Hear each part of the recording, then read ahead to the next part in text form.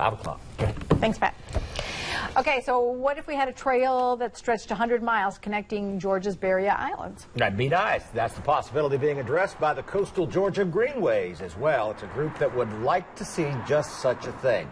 And to make their case, the group took to the wheels on a 4-day tour that stretched from Jekyll Island to Sapelo Island. And some of that distance already has bike trails. But the group argues that more trails would be healthy, both physically and economically.